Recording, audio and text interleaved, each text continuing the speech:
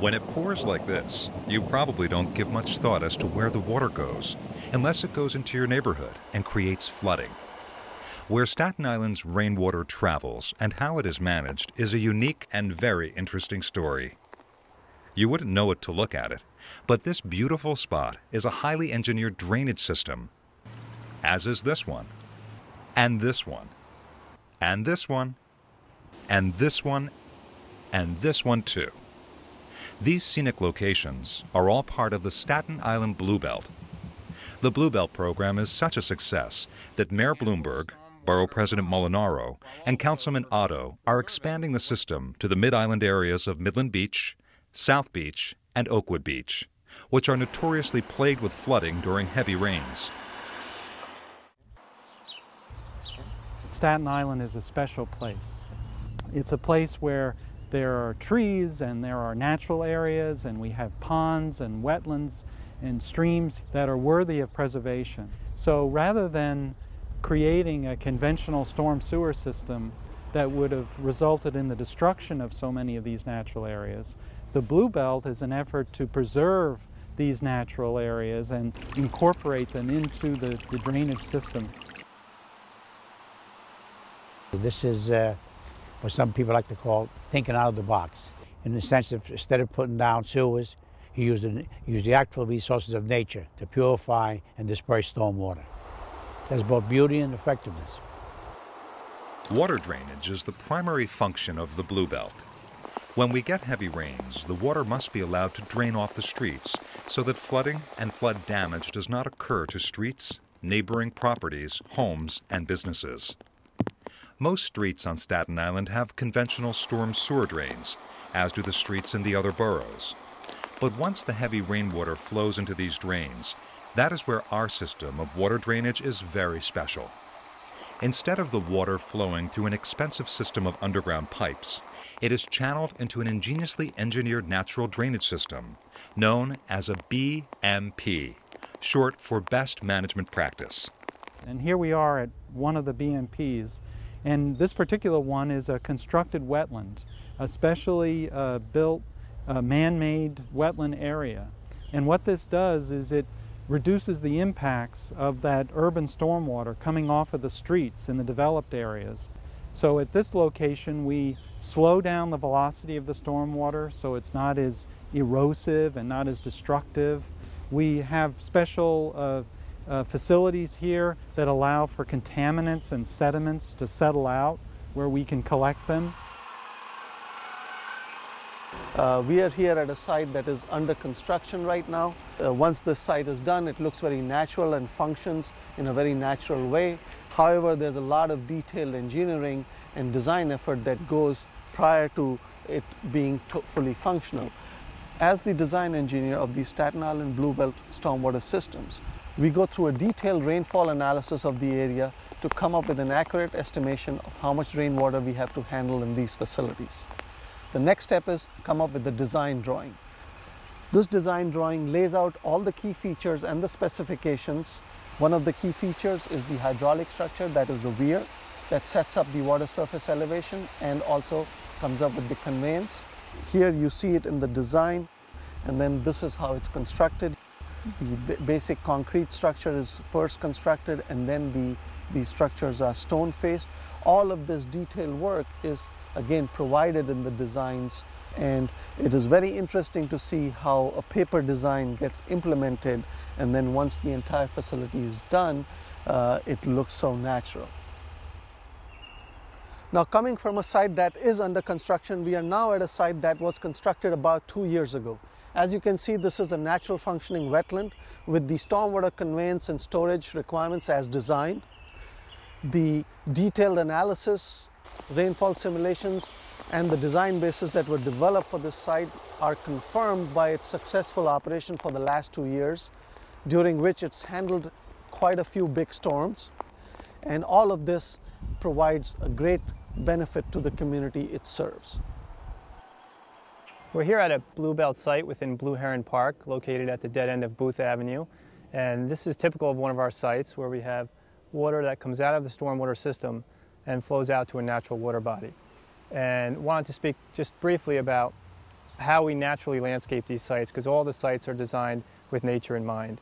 In the background behind me here, we have one of our typical landscape plans, and at all Bluebelt sites, we use only native plants. And what a native plant is a naturally occurring plant that's been in a particular location for a long period of time.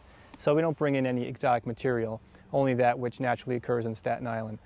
This maple tree here, this was intentionally saved, so the designers on their plans designed the site around the tree in order to save it. So wherever possible, we try to save natural features such as wetlands, forests, or trees.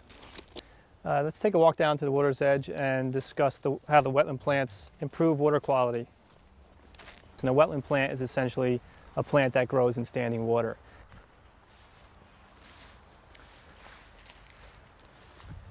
After a rain event, what happens is the water collects in the new stormwater system and flows out into one of our Bluebelt wetlands. And at that point, we take the opportunity to use natural plants to remove some of the pollutants that we commonly find in stormwater. And so, for instance, in this case, we've planted pickerelweed, this flower along the water's edge, this plant with the purple flowers. And as the contaminated water comes into the site, these plants actually take up a great deal of things such as nitrogen and phosphorus. The plants also cleanse the water through a process illustrated in this animation, showing the natural pumping of oxygen down through the stems of the plants into the root zone. This oxygen then feeds beneficial bacteria that remove the contaminants from the water. In order to measure the efficacy of our Bluebelt systems, including structures such as our weir walls and the wetland plants that actually treat the water, we recently conducted a water monitoring program with the EPA. And what we found was a marked increase in water quality with different parameters such as nitrogen, phosphorus, and turbidity. Turbidity is a measure of how much dirt is in the water column, so the water flowing out is much cleaner than the water flowing in the system from the streets. This animation depicts how the stems and leaves of the plants help to reduce the velocity of the water, which in turn allows the dirt particles time to settle in the pond. The dirt particles, contaminants, and sediments are collected by a giant vacuum cleaner on wheels known as a Vactor truck. They clean up all that nasty material that collects in our facilities, in the places where we want it to collect.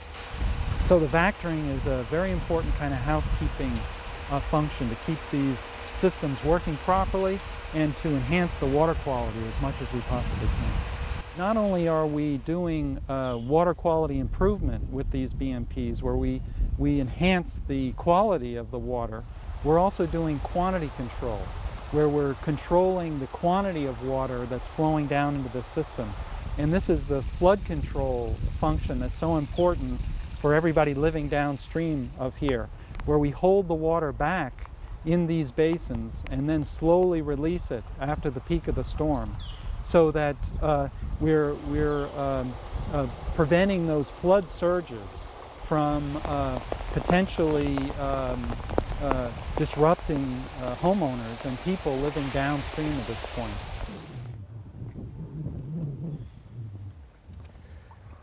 The structure I'm standing on is called a weir wall, and this is a structure we commonly use in the Bluebelt to create our ponds or wetlands. And it essentially does two things. It holds back the water, setting the water elevation, creating the pond, and releases the water slowly, as you see in the center of the weir wall here, in a manner that during a rainfall, the water doesn't flow out at a fast rate and do damage downstream. Most of the BMP drainage areas have weir walls, as well as boundary walls, which are faced in stone and have become known on Staten Island for their beautiful design. The design methodology that we use in the Staten Island Bluebelt is 1800s rural Staten Island. We take our cues from the past and research through Staten Island museums, looking for photographs of design elements that once existed on the island, for example, bridges, culverts, and old boundary walls. We're standing along Sweet Brook right now, and the head wall you see behind me was designed using a photograph of a bridge that was built in 1845 along a brook called Betty Holmes Brook. The restoration for this section of stream that I'm standing alongside entailed removing 6 feet of sediment that had accumulated over the years, and then rebuilding the stream bed so that it would look like a natural stream bed. Every stone that you see was laid by man. It's not naturally occurring. And what we did was fortify the stream banks with stones so that in a heavy storm, the banks would not wash out. And we created what's known as a pool riffle effect. A riffle being a high point in the stream bed made of stone, and the pool being the low point in the stream bed. It's kind of like a roller coaster ride in the stream bed. And what that does is when the water's running through the stream, the riffle, the pile of stones, aerates the water. You can hear the effect of the riffle right behind me. And then after the water passes through the riffle, it'll move into the pool section of the stream where sediments can settle out, where fish will congregate, and where the water runs without any obstructions until the next riffle, which will then aerate the water again. The boundary walls that we build on our projects are used to secure the property and to define the property. And the community's very happy about the look of the stone wall. And it's a great complement to the elements that we incorporate into the Bluebelt project. The stones that we utilize for all of our built elements are local stones from a glacial moraine that deposited what is known as quartzitic sandstone in the region. The common name for the stone is Pennsylvania colonial fieldstone. And all of our boundary walls and bridges and culverts utilize that stone. That's the kind of a stone that you would find a farmer using if he was building a wall or a bridge back in the 1800s. The community has had a very positive response to the natural design and countrified look of the Bluebelt facilities. Well, as an example, the bridge directly behind me, the style and the architect of that bridge reminds you of some small town up in New Hampshire or Connecticut. It does not remind you of New York City. Keeps it small town USA by creating these ponds and these little running brooks, and gives the people of Staten Island the opportunity to commingle with them, to walk on the paths adjacent to them, and to see nature at its best and nature working. The Bluebelt projects are helped to remain beautiful by the involvement of community groups in the highly successful Adopt a Bluebelt program. I think the other thing about the Bluebelt system that is so wonderful is that it is also an instrument for building community, because so many people volunteer both to clean up and to plant and to maintain the areas, that I think it really brings people together around developing an aspect of their community they really treasure. This has been a wonderful program that we've had on the South Shore, where we've gotten local groups and families and individuals and businesses coming forward to adopt Bluebelt sites and work to maintain them and keep them beautiful. So it's a real outpouring of community sentiment to make sure that these beautiful natural areas stay the way they are. In Richmond Town, we've done a tremendous amount of work there, improving the creek. We were able to restore Mill Pond, and that's the pond that's right in the middle of historic Richmond Town. And it was built in the 1960s, many years ago, and there never had been any major renovation of it. And it had filled up with sediment terribly, and there was only maybe 6 inches of water in the pond because there was so much muck in it. And we had to improve the pond in order to provide for that conveyance of stormwater through that system. And we also needed to redo the weir, the dam there that's right next to the mill building, so that it could also properly convey the stormwater. And we've pretty much finished all the Bluebelt work in Richmond Creek. The real major project was is at the corner of Rockland and Meisner, one of our larger ponds, what we call extended detention ponds. And again, the idea of those ponds is to detain the stormwater within those basins during the peak of the storm, and then slowly release that water after the storm has passed. I'm frequently asked by concerned citizens and local residents about the proliferation of mosquitoes in our stormwater ponds. Mosquitoes like stagnant water, and I'd like to show you why this pond is not the kind of environment that mosquitoes proliferate in. This is one of the major stream channels that feeds this stormwater pond. As you can see, even in a time of low flow, the channel has a good deal of velocity, and that velocity helps move water in the pond.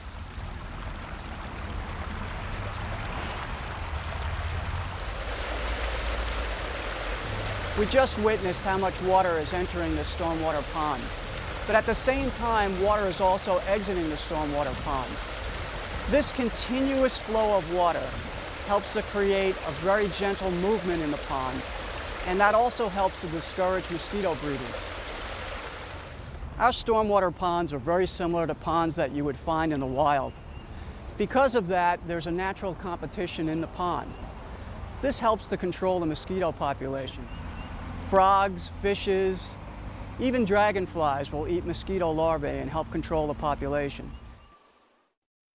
In the past 3 years, Borough President James Molinaro has completed a downzoning and zoning reform initiative that will prevent further dense overdevelopment in areas like these.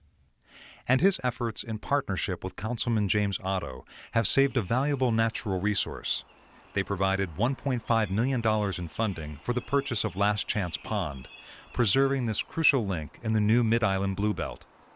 Last Chance Pond has now been added to the 250 acres of Bluebelt land on Staten Island. That number will soon be expanding by the 195 acres in 3 major phases. Phase 1 is Midland Beach. South Beach will be Phase 2, and Oakwood Beach Phase 3. This was done through the effort of the Department of Environmental Protection, from the Department of Environmental Conservation, and with the Office of Jim Otto and myself. It happened because there was 100% cooperation and there was a need for it. The borough president deserves so much credit because he took that ball, ran with it, put our state representatives around the same table, put DEC around the same table, formulated a game plan on how we can get this done sooner rather than later. Because if we had waited, it was over. Because you can't have a blue belt with houses built in the middle of it. And this was the time for it because we were fortunate that the land wasn't built upon. If it had been built upon, this would not have been possible. Thanks to the New York State DEC, a 1.5-year moratorium on permits for construction near these wetlands has given the New York City DEP valuable time to begin the process of designating specific areas for future acquisition. It was an absolute pleasure working with the Staten Island Borough President's Office, the Department of Environmental Protection, the staff members of the DEC, the Department of Environmental Conservation, to make sure that the Bluebelt project of Staten Island was a success. These low-lying areas have chronic flooding and icing problems that will be alleviated by these 3 future Bluebelt drainage systems. The Midland Beach Bluebelt project, also known as New Creek, has already begun. This is a project that will enhance the quality of life on Staten Island. It will prevent street flooding with far less construction-related hassle than building storm sewers. And in the bargain, it will also create the kind of diverse open spaces that Staten Islanders have come to enjoy. The cost for this project will be borne in part with discretionary capital dollars from the budgets of the Borough President Molinaro and Councilman Otto. Bluebelts are not only less intrusive than storm sewer projects, they're also considerably less expensive. The New Creek system's projected price tag of $37.5 million is about $39 million less than the cost of building storm sewers to serve the same 2,000-acre area. Staten Island's existing Bluebelt corridors have already saved the city more than $80 million in sewer construction costs. A very important aspect of the Bluebelt is the cost savings part of it. For each one of these Bluebelt systems, we did a cost-benefit study comparing the cost of the Bluebelt acquisition and development to the cost of the large trunk sewers that were planned to be built. And we found major savings with the Bluebelt approach. So it's not very often that you're able to do something that's not only beautiful and a real community amenity, but that also saves the city money. This is much better than sewing it. The cost effectiveness makes it much better. But the ambiance, the surroundings, the look, the appearance, it adds to that countrified looking that we're trying to preserve in Staten Island. The borough president's support and Councilman Otto's support have been critical in getting those mid-island bluebelts underway, and to the point now where we're actually acquiring property. And it's going to take time. We have to be patient. There's a lot of work that's preliminary that has to go into it before we can put a shovel in the ground and actually see physical improvements. But the patience is going to pay off. When you're talking to a resident in Midland Beach who said, you know, I just had a basement that's flooded out, we got to get this bluebelt done tomorrow. One of the frustrating things is trying to explain to that person, because you want to help them sooner rather than later, but just how detailed of a process and how complex of a process this is creating a bluebelt. You have to map out the area, you have to acquire property, some of it is city-owned, most of it is owned by private entities. You have to actually do the construction of building the channels and cleaning out the channels. And that's why what we try to do is break it into 3 phases. Focus on the Midland Beach area, because that seems to be the worst location in terms of constant flooding. I have had the occasion to visit this site about 2.5 months ago during a rainstorm with Councilman Otto. And whether you want to believe it or not, there was actually in the street ducks swimming by. And that's the condition that these people have lived under for so many years. We spoke to the city, we showed them it was cost effective. And without the help and cooperation of this mayor, Mayor Mike Bloomberg, this project wouldn't be started today. So I want to thank the mayor in particular for seeing the necessity of producing this. We have approval from the city to acquire 66 acres of wetland property along there, which is going to be a very dramatic and really spectacular preservation of a whole wetland system all through there. It's a major, major undertaking for us. And we're in the midst now of getting that acquisition completed, and then we're going to be undertaking the same kind of planning process that we've done down here on the South Shore, where we do a drainage plan for the whole watershed area, and we design these BMPs, these best management practices, along the creek system, and then we do our environmental review, all as part of that planning process, and we do our permitting, get all the permits that we need from all the different regulatory agencies, and then we can get into actual construction, and we can build a new bluebelt system there in New Creek that'll solve some of these flooding problems, that'll get the water off the streets of some of those low-lying areas that now suffer so terribly. Then our next project will be South Beach, which is closer to the Verrazano Bridge. And we've just gotten approval to proceed with the acquisition there.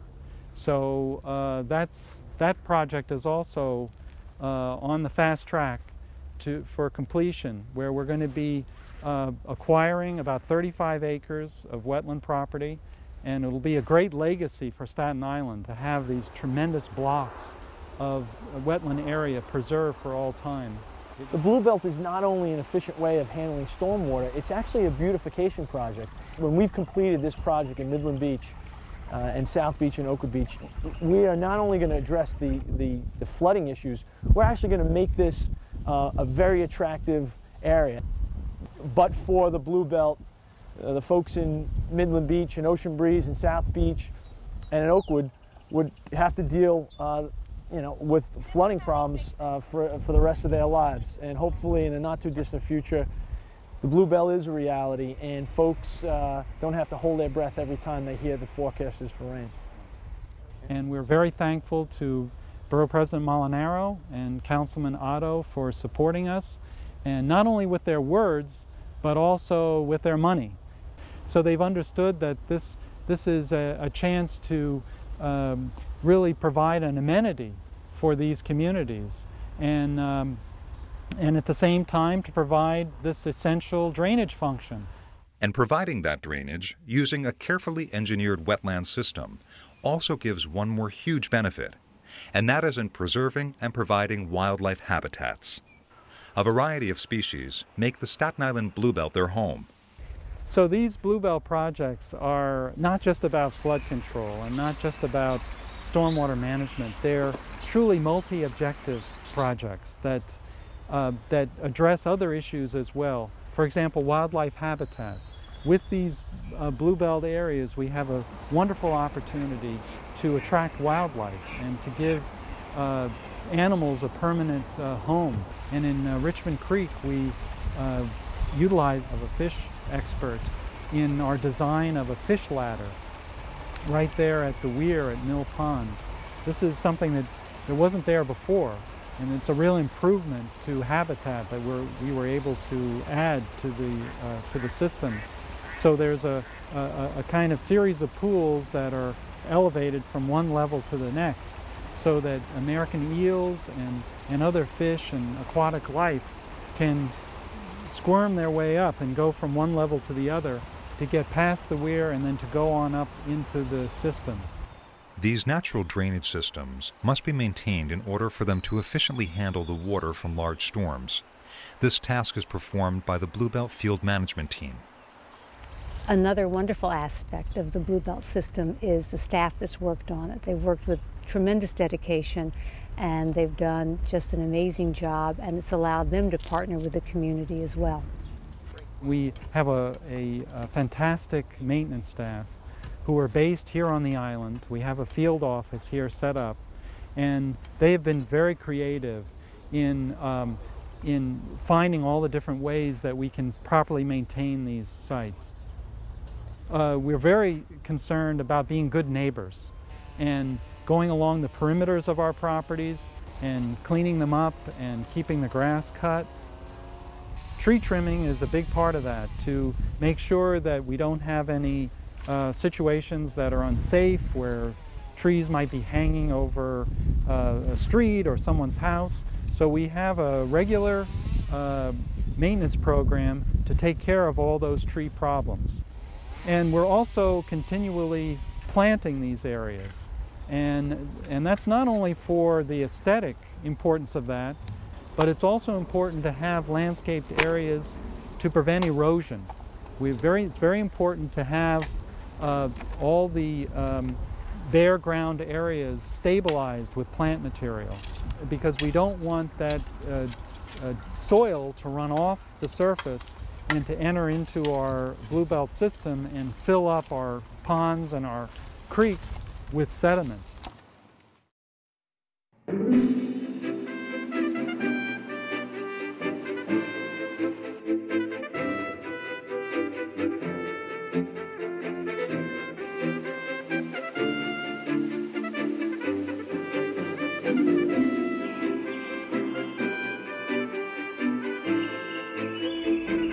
What makes the Bluebelt unique, what makes it special, is that there's a tremendous amount of engineering that went into it, but you don't see that engineering. When you look at it, you think this is a beautiful natural area that the hand of man really didn't touch.